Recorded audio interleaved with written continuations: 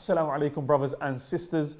As you guys know, we've recently been teasing quite a bit about this new project that we're going to be starting for brothers only called the Badr Club. Now, a lot of sisters have been commenting saying they wish there was something out there of a similar caliber for sisters. And we think we might have found something that you sisters will be very, very interested in. And they also happen to be the sponsor of today's video. And they are Modest Trainer. Modest Trainer is a personal training business by sisters for sisters. That's right, no men involved. The same way with the Badr Club, there's no sisters allowed. Here, there's no brothers allowed. So brothers, skip ahead to the timestamp that I'm showing on the screen. As for the sisters, so what do? They offer one-to-one online classes or offline classes, fitness classes. They offer nutrition plans, diet plans, accountability. One of the hardest things whether you're trying to gain weight or lose weight. I know in Ramadan, some of us, we eat so much that we end up putting on more weight rather than losing weight. And some of us lose weight and so on and so forth. Whatever it is that you've done, whatever it is that your goal is, you can contact them, make a customized plan around yourself. Not only that, they also have boot camps where they do specific group activities, specific group classes where you will be motivated by everyone else around you. And the best thing is they do thorough security and background checks on each and every single person to make sure that it's a sisters only space. Now, for you guys, that's right, the viewers of Ramadan with the Mandem, of Nasiyah sessions, they are giving you guys 15% off any single one of their activities, any single one of their classes. All you have to do is use the promo code ACTIVE15. And one thing I really want to stress to you guys is this boot camp that they're doing straight after Ramadan in May. Guys, remember, your body is an amana from Allah subhanahu wa ta'ala. And physical fitness is one of the 5 things that we focus on at the Badr Club for the brothers. But likewise, it's just as important for the sisters. Number 1, for the sake of Allah. Number 2, for your own self, for your health. Number 3, for your spouse as well. It's important that you keep in shape. And this is something that we also talk about on the Badr Club with the brothers. So without any further ado, we'll get into the episode. But don't forget to check them out. Drop them a DM. I'll put all the details on the screen right now. Drop them a DM, message them, and see what they can do for you. There's no harm in trying. And don't put it off, I'll do it tomorrow. You know yourself. You won't do it if you procrastinate. So just take that first step, get into it now, and I promise you, a few years down the line, you're not going to regret it. With that said, let's get into the episode. Assalamu alaikum. Peace. Bismillah, alhamdulillah, wassalatu wassalamu ala rasulillah, amma ba'ad. Assalamu alaikum wa rahmatullahi wa barakatuhu. Brothers and sisters, welcome back to another episode of Ramadan with the Mandem. On today's episode, it's a very special episode because it's the first time we've had a brother on the show who isn't from London. We were supposed to have a few more, but qadarullah wa ma sha'a fa'al, they couldn't make it. But if there's one guy you can rely on to make it, it's this brother right here. So we'll introduce. You relied on him so much to make it. He made it to 2 Umrah trips back to back. We'll get into it. Don't worry, we'll get into it. Really? You're coming to the third one as well? Inshallah. I thought you were coming to the sisters one. With my marriage, innit? No, you said you were going to bring a wife. Inshallah. That's what you were saying. We'll see. If you ask this podcast. We'll see. You never know. So go on, give salam to the people. Assalamu alaikum wa rahmatullahi wa barakatuh. This is brother Hamdoon. Imran, you want to give salam to the people as well? Assalamu alaikum. This is brother Imran, previously known as Dawah man, but Dawah man's dead now. We just stick with Imran ibn Mansur. Alhamdulillah. So, Hamdoon, what was the first video you can recall to the best of your memory ever watching of ours? Of yours? It's none other than the old Dawah one. It was, I remember one shouting in the masjid. The shout one? Yeah, one of them was just mad. And I think that was the first video. That was the first video I seen. Did it throw you off or? Nah, it was alright. It was alright. But it was like, it was either that one or the guy with the earring. The earring, wow. It's one of them two. One of them two. I think it was the earring one. But then straight after, I seen the masjid one. The shut up one. Yeah. And then it was like, whoa. And then... How long ago was that? I was probably... What? Don't know. Like 3-4 years ago? I was going to say my age then. 3-4 years ago? Yeah, 3-4 years ago. Yeah, 3-4 years ago. Okay, mashallah. What was your initial... When you first saw it, what was your first thoughts? What was your first impressions? Obviously, do you know when everyone goes through that stage of practicing, falling off?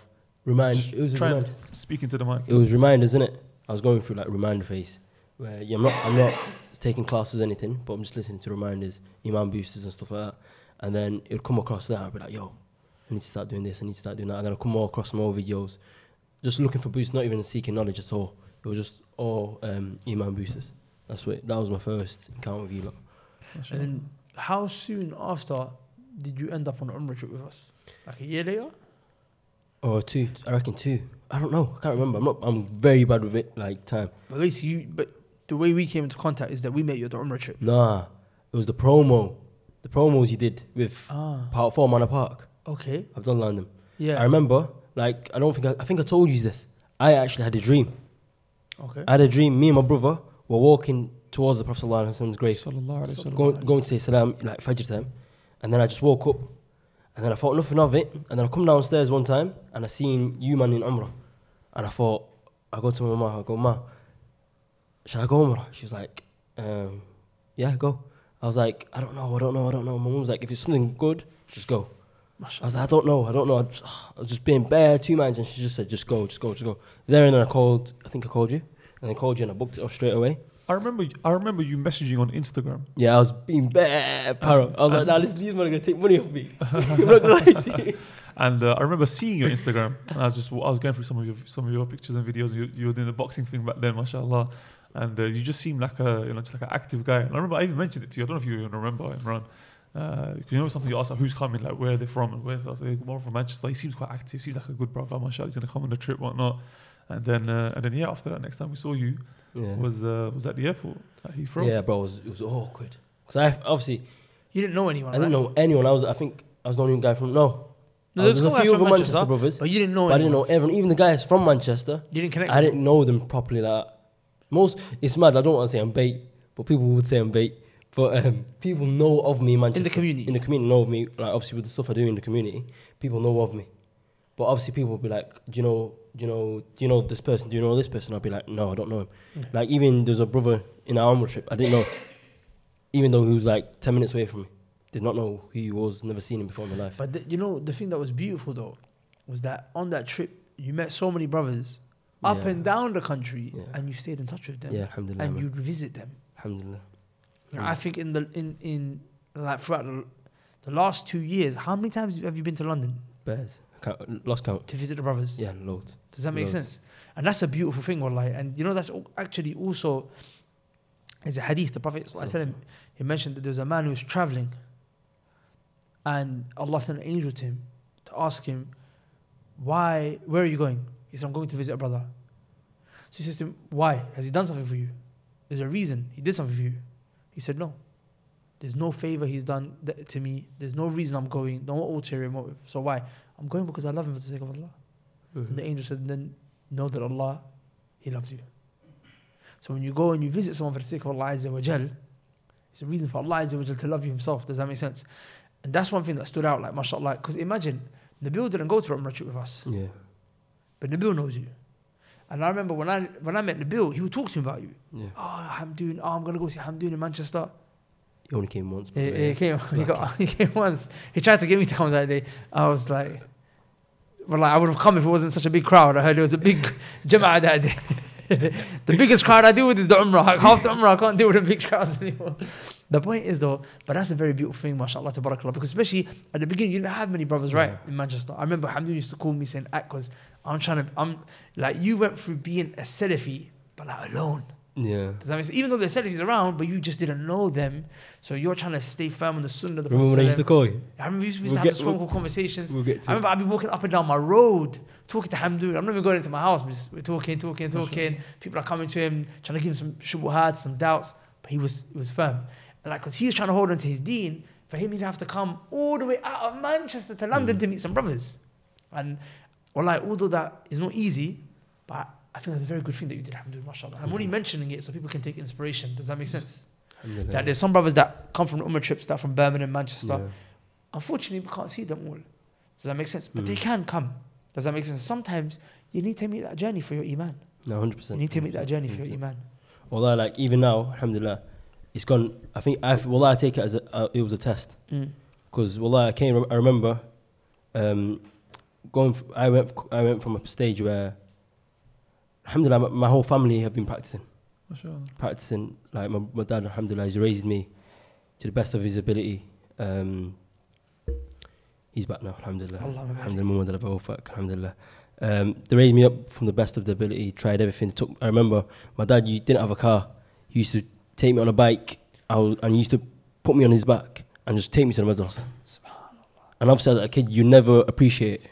And I used to say, I don't want to go mosque, He used to take me literally on his bike, piggyback me all the way to the masjid and back. And he used to be outside waiting for me. But obviously as a kid, you don't know, you're thinking, oh, it's a waste of time, this is that. Obviously, and then... Do you ever think, how am I ever going to repeat it? Well, no, there's no, like, even think...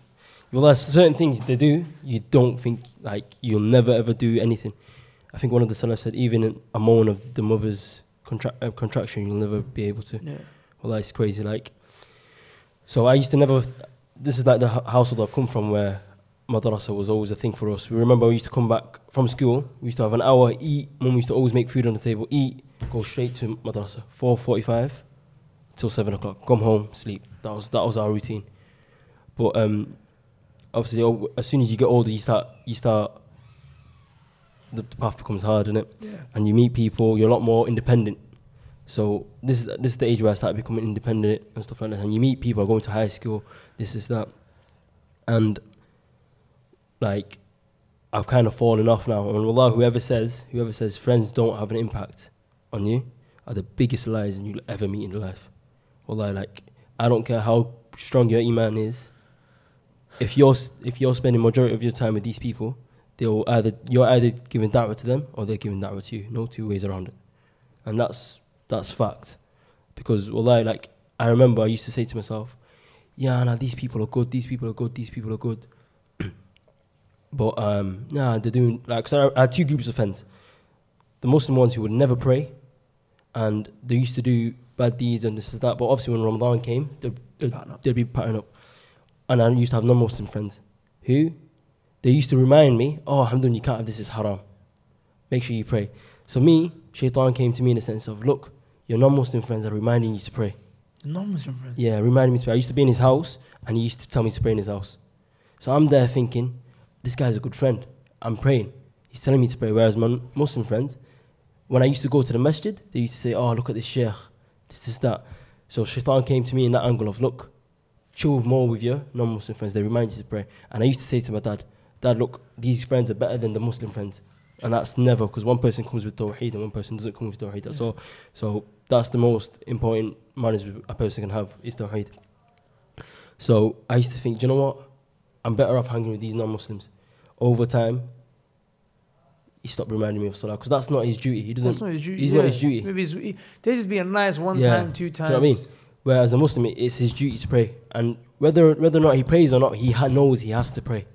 I'm really, really sorry to disturb the podcast. I'm sure you're enjoying it very much. But if I could just take a few moments of your time, brothers and sisters, the reason why we set up this podcast in the first place was to try and fundraise for our studio, for our da'wah. You guys have seen the fruits of the da'wah for yourself. Right now, as you can probably see behind me, progress is being made. And inshallah, this is going to be the start of a brand new chapter for our da'wah, where we're going to be putting out high quality content on a daily basis. Inshallah, new shows, old shows, you guys are going to love it, inshallah. But with that said, we need your help. There's a link in the description. Please, if you're able to donate whatever you can, inshallah. And also, there are some account details there if you'd like to set up a standing order to help us with our monthly recurring costs. Wallahi, that would go an extremely long way. Our rent for this studio area is £1,000 a month. If we can get 10 people to give £100 a month, that's the rent sorted. So if you can set up a standing order, wallahi, that would go a very, very long way for us. With that said, please don't forget, there's something else you can do which is absolutely free, which is just like the video. Drop a comment down below. That really helps with the algorithm and gets the video out to more people who then may be able to donate because of you helping the video get to them. With that said, let's get back into the podcast. Whereas a non-Muslim, he doesn't care whether he prays or not. So over time, I've stopped praying now. And I'm not going to delve into too much And things. that's what I'm saying. Look at the trap of shaitan. Like sometimes shaitan does it. It will make you think kuffar are better. Like I even remember Ustad Abdul he told us when, he used to live in Birmingham as a kid. And he used to go to a school, a Muslim school. But they were Sufis. Yeah. As a kid, right? So he would come home and he would say to his dad, he would say, Dad, these are doing X, Y, Z. And they're like Sufis or whatever. They weren't like grave worshippers or anything. Yeah. But they were Sufis. Does that make sense? But it was a Muslim school. And then his dad said to him, I'd rather you be at this school with these Sufis than be in a public school with kuffar. Does that make sense? And so the Muslim, no matter how bad he is, always better than the kafir. Yeah, 100%. Always better than the kafir. 100%. And sometimes shaitan will tell you, look at these kuffar, they're so polite, they do this, they do that. Akhi, they will take your deen away from you. 100%. As Allah said in the Quran, وَلَن تَرْضَعَ عَنْكَ الْيَهُودُ وَلَن النَّصَارَى حَتَّى تَتَّبِعَ مِلَّتَهُم. They will never be pleased with you, these Jews and these Christians, until you follow their religion. 100%. But Afwan, go on. So now, obviously, I've started doing things which I've never thought I'd ever do. May Allah forgive me from it. And obviously now, I've come Umrah. So do you know what? Chat to us a bit about this Umrah trip. How was it for you? Well, do you know what? It was the best thing that Allah could have ever written for me. Because even though, it's like, I went from, like I said, coming from a practicing family and thinking I knew about the deen. And I came onto this Umrah trip. And I thought, do you know what? I got my basics. I know my basics, this is that. And then one thing Imran and Ustad Yasin, may Allah honour him and preserve him. They've done so much, and in the sense of, they didn't come out to, because I was thinking it's going to come out and I'm going to be, teach this, it's going to be non-stop teaching. It's nothing like that. We were vibing a lot more than we were actually studying. Does that make sense? And then from the vibing, they were dropping gems. You drop gems about Tawheed. We only had probably one class, actual class, the first time we came, and it was about Tawheed. And even that, he wasn't even going into depth. Was this in Umrah? In Umrah, the first time when we had that massive room. You only probably did one proper class with us. The rest was reminders. Yeah, and the rest were reminders. And from that, you come, from like seeking knowledge, you realise how jahil you are. The more you learn, the more you understand how ignorant you are of things you didn't know. And from that, I was like, bro, I'm like a fish in the water. I don't know anything. And then, so from that opened so much doors for me. It connected me back to my fitrah, I'd say. Because our fitrah is to seek knowledge, to learn, to know about Allah. And from knowing Allah, your ibadah becomes better and stuff like that. So, it's like, it made me open my eyes to see the things that I was doing before. And I kind of looked back and said, you know what? Is that how far I've come? But when you're in there, you never realize how far you're going. Just like someone who's digging. You don't know how far you're gonna go until you come out and you see that's what I've done. That's how deep I was. Do you know what I mean? So coming back from that trip, the first time, I was like, whoa, I've actually let so much things slide. And when you're in that situation, you let so much stuff slide. You let so much stuff slide. And then you're like, whoa, I've never thought I'd never do that. And then, like I was saying, it's about being a tester, if you remember. I said, so I've come back and I made dua in the haram. I said, Ya Allah, grant me good friends. I came back. As soon as I came back, for me, all my friends, it was like Allah was just cutting them off. And I wouldn't even say, like, some of them, we were not even cut off in the sense of we were falling out, boom, boom, boom. We just started becoming distant. Lockdown as well, right? Lockdown. So it helped you. Straight away, lockdown came and he was be like, yo, like, why am I not chatting to this person anymore? He would shout at me, I'd be like, I can't be bothered going. Can't be doing it. But then you'd be catching a train all the way down to London. Yeah. I remember as soon as I came back, I used to cry in my room during Ramadan, and I say, Allah, grant me good friends. And everyone's going and thinking, what is going on? This ain't the dua I asked for. But like we know with dua, the outcomes are many. Either he'll delay it for you, he'll grant it you, or he'll give it you in Jannah. Allah delayed it for me. And then I remember straight after lockdown, I came to London. Raziq, may Allah honour him, he invited me to a barbecue. There I met so much brothers. Allah Barik. So much brothers. And one of the brothers, Abdullah, I don't know if you know him. He goes to What's me. funny is that Raziq was on the 4th Umrah trip. Yeah. He wasn't even on your Umrah trip. I didn't even know him. But that's I didn't what I'm know saying. him. But that's the But I thing. met him. But look at the brotherhood. Like, people will connect from trips. They will connect with brothers from their own trip. Yeah. They will connect with brothers that were on different trips. Wallahi. And then through that, they will connect with people just a network. Yeah, it's it's just literally a network, like a yeah. family. Innit? Like Yeah. I will never forget the day he started talking to me about you. And in my mind, for a second, I thought, And he hasn't even been on any of the He's- Umrah yeah. trips. And in my mind, I thought he was on the Umrah trip. with That's us. where I met him. Until I was like, wait, you didn't come on the Umrah trip? Yeah. He was like, yeah, but I know him. And he's Transcends Yeah. Umrah or I anything met him like at that barbecue. wow. I met him at that barbecue then. MashaAllah. Yeah. So, well, like to the point where, so this brother Abdullah, he comes to me, he goes, yeah, I'll come down. He goes to me, I come down to Manchester a lot. Since then, one friend, another friend, another friend, another friend, another friend, another friend, another friend. And I'm there thinking, whoa, this is dua Allah is accepted through you, through you, through you, through you. These people, I made dua and Allah is accepting it and putting you, man, in my life because of the dua I made. And you got people like Ustad So, Luqman, Yeah. students at University of Medina, and That they're in guy, Manchester now. yeah. So imagine now, Allah's brought you friends that are students of knowledge Yeah. that are in your city. Well, like, if he sees this, like, well, that guy done so much for me. Well, like after Allah, after you lot because you put me in to connect with him and stuff like that. That guy's done so much for me, and well, it's like someone he'll sit me down straight up. We would sit outside his house for like an hour, 2 hours, and we just sit down straight. I remember one time he pulled my phone off me. He said, "Yo, what are you doing?" He goes, "You're 21-year-old. You don't want to be. You're saying you want to get married. You saying you want to get married. This is that. What are you going to be reading in Salah to your kids? How are you going to be teaching your kids Salah?" He goes, took my phone off me. He goes, "You don't want to be 30 years old reading Qul Huwallahu Ahad, bro." I was like, yeah, you're right. And I remember just sat there. He pulled out his phone. He said, "Yo," called my teacher now. He's my teacher now for Quran. He picked up his phone. He said, wasn't a teacher at the time. at the time. I knew him, but I never used to go read Quran to him. I just thought, I don't have time, I don't have effort. I just wasn't not feeling it whatsoever. And Luqman's the one who gave me that push.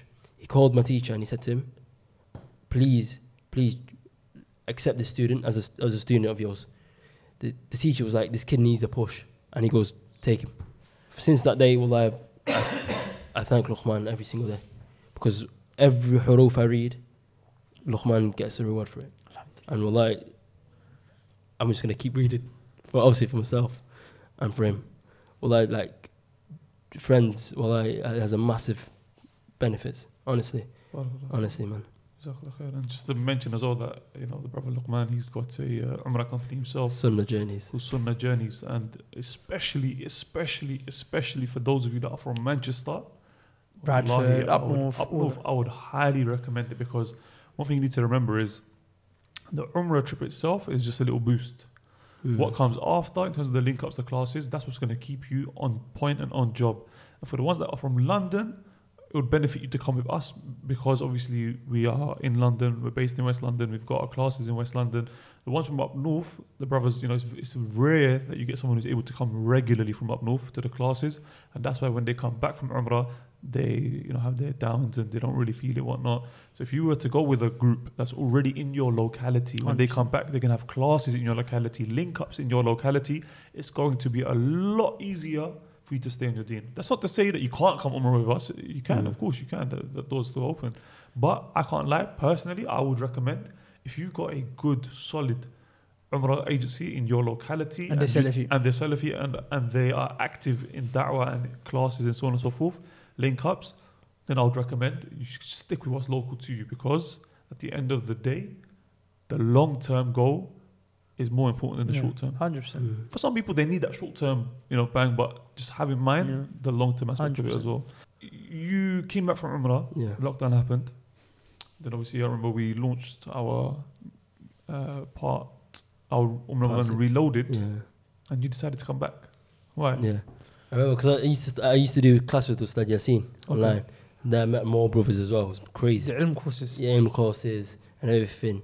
Ustad Yassin is just a legendary guy. Allah barik. If you can benefit from him, benefit from him. One of the most prominent people in the UK to benefit from Allah, honestly. So yeah, I've come back now. Started studying with Ustad Yassin, and then I was like, bro, within ourselves, we were like, yo, we need to go Umrah. It got to the point we were saying, yo, forget 5-star. We're gonna do it within ourselves. Allah barik. We're doing it ourselves. We're doing our Umrah. If anything, spill that Ustad Yassin, Imran, what do we do here? We'll do that. Why not? We'll get it through. And then you man said, part 6 reloaded. I was like, I don't know. At this time I started working. I'm like, I don't know if I can make it. And I said, you know what? I think it was the last last ones to get on the early bird, I think. Yeah. They're one of the last ones, and I thought, I'm not going to make this whatsoever. I didn't even tell anyone I was coming. I just slapped it, and I remember you posted that thing. I said, yo, no one's allowed to know I'm coming at all. I remember. And then I made it down, and wallahi, like, for me, the second time was better than the first. Mashallah. Massively. And, you know, and I think everyone who went second time said that. But why? For me, it was the first time I went. It was a sightseeing thing for me, even though it's not a sightseeing. It's more about trip. fun, as in, you're kind of overwhelmed by the fact that you're in a new place. Yeah, you're with brothers, new people, which is good, and it helps. Good, 100%. And that's usually the first stage. Yeah, 100%. The brotherhood, the fun, the excitement, the Yeah. brothers, and Or of course the explore ibadah those. and everything. Yeah. All that's there. Yeah. But second time you think, this time let me take it. Let me take it seriously, yeah. And this the first time I didn't know Luqman properly. This time I knew Luqman, and me and Luqman had that connection. And he told me, "You're coming to Umrah, partying up." Allah. That guy, made this Umrah trip, like took it from 0 to 100 real quick. Alhamdulillah. Alhamdulillah. I remember we had that conversation we were speaking about, and well, this is like the benefits of having good friends. Luqman, it was in the Jamia of university, and I remember he said to me, he goes, "You're coming to Medina, Mecca. You've got Quran lessons in Manchester. Don't think you're coming here and forgetting Quran." He goes, "We're going." As soon as we landed into Medina, he grabbed me by the hand and he goes, "Let's go find a Quran teacher in the Haram." Straight away. I'm thinking, like, let me go pack my bags. Now he goes, "No, we're going right now for a Quran teacher right now." We went down, found the Quran teacher, and it was literally, this Quran teacher had me on job. Literally, like, he grabbed me, he said to me, "Revise this, go back to the masjid." So he literally just found a teacher that was teaching Quran in the masjid. Sat down. Just went to him. Yeah. Literally just. I've still got his number. Mashallah. Still got his number. Mashallah. And he used to come to me every day saying, "Well, he gave me some advice today. He said this to me, he said that to me." Wallahi. And that's the benefit of. And your Arabic, how was it? It's bad. So he was just Bad. putting words together. Yeah. He was trying his best. Yeah. Allah very. And then the teacher even gave you a gift. Bad. Yeah, he gave me a pair of socks. Pair of socks. It's the gift that counts. It's the the gift. thought that Yeah, counts. It's the wallahi. thought that counts, not the socks. Even Not he's the probably socks. not a rich man. He thought, I want to gift the student. He just gifted whatever he could. He got Yeah, a pair man. of socks. Barakallahu feek. So I'm doing the final question. What impact, or you kind of already alluded to this, but what impact would you say that our da'wah in totality, I'm talking about the link ups, I'm talking about the umrah, I'm talking about the classes, the online videos, offline stuff, everything in totality, quite comprehensively, what impact would you say it's had on you as a person? Life changing, wallahi. Life changing, because obviously it all comes after Allah, through the permission of Allah. You see how it changes your life. Because one thing many people do when they say they're giving da'wah and stuff like that, they give you that paracetamol for there and then, just to numb the pain. But wallahi, you lot give it as in, you find the root of the problem, you tackle the problem, and then you keep going. You don't just leave that person to themselves. Because I remember when I came back, you were bombarding us with classes, and we were like, whoa. And that's what's needed. Wallahi, without knowledge, and people are ignorant. And wallahi, like, that's what you do, is that you come back, you give them that reminder, that iman booster. Okay, now your iman's high, rather than it going back down, join a class. Do this, you got mad thing in the masjid, you've got this. I don't know any other da'wah organisation that does that, personally. Barakallah feek. Personally. Wallahi. On the topic of marriage, Go on. you've got 30 seconds. Speak to the sisters. How can you put him on the spot? You got to speak to them on his behalf. I can't be asking man to. Just know. Are you on Sunnah match? No, I need to. I'm seeing Can people I- get. can- One second, I'm seeing people get married in Amsterdam today. You see it? I've seen that. Imagine I was meant to go see him. He says to me, "Don't come, I've got marriage meeting in Amsterdam." I'm like, rah. That's Well, Can I just say something? Yeah. Go on. The thing that shocked me is, you know, when we was at the The airport. marriage meeting, that's good. At the airport. So basically, Abu Bakr, yeah, he's a good wali. Allah barik. Like, as in, you know, obviously, sometimes fathers even don't necessarily always do the job the way it's supposed to be done, right? The wali, the guardian, he's supposed to speak to the guy, make sure he's correct for the girl. Does that make sense? The point is, Abu Bakr, Allah, but he does this wali thing proper. So We're good at playing roles, innit? Roast down, man. So I said Hamdoon. I said, you jump in with him, have a marriage meeting with Abu Bakr. Like, pretend that Abu Bakr has got a sister for you, and let's see. Allah, I thought Hamdi was gonna get smoked because I've not seen brothers make it out with the marriage meeting with Abu Bakr. I'll be honest, Serious? it's tough. You've never seen me do a marriage meeting before him. Say that again. You've never seen the marriage meeting before him. You mean like he rolls down and like a marriage meeting, Charman buys like a marriage meeting every time. I'm struggling to just. But wallahi, akhi, Allah barik, I'm doing that way you were. And the thing is, because I know you weren't lying. Yeah. It's not like you were trying. You were just being honest. Yeah. You were good answers. And wallahi, I was trying to throw him off. I know, bro. This guy was jarring. I would just come in, make a joke, throw him off. Wallahi, his brother didn't lose composure. I said, you know what, Allah barik, this guy's a potential candidate for marriage. Composure. Wallahi, really is. Really is. But listen. If the sisters want to find you, you need to be on Sunnah Match, akhi. I need to jump Because on. now they're going to be looking for you. I need to jump on. Okay, so I'll tell you what. Go on. By the time this comes out, we're going to give you access, Yeah. make a profile for free, Yeah. make a profile, and we're going to put your profile code. See that? Does that make sense? I'm here. I'm in London. I'm going to do it right now. I'm going to sit in the corner. Shall I edit his one now and just release it today?